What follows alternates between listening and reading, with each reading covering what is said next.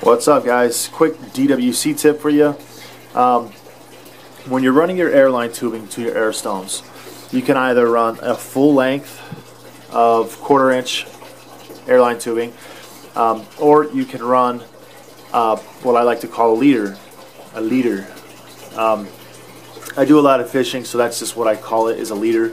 Basically, my holes are drilled here on in the container, 1/4 inch holes, and I run the air tubes in, and then I connect them with a double straight barb. The reason I do this, because the nutrient solution and water and the bubbles and everything that's going on inside this container withers away the plastic on the airline tubing rather fast. It's just, within I would say about 2 grows, it's a good idea to replace this leader.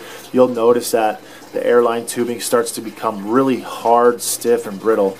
At that point, it's just a good idea for me to go ahead and swap them out.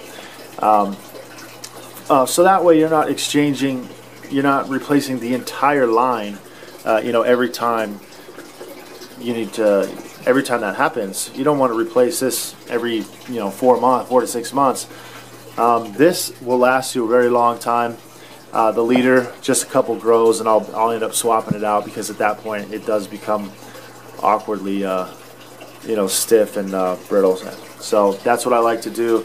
That's how I like to install my air stones, is use a leader like this with these barbs, and then, like I said, I install the air stones, push them through this way, push them, pull them through, connect all these ends, and then I'll just snug all these barbs. I'll pull them taut just like that, give myself some air stones,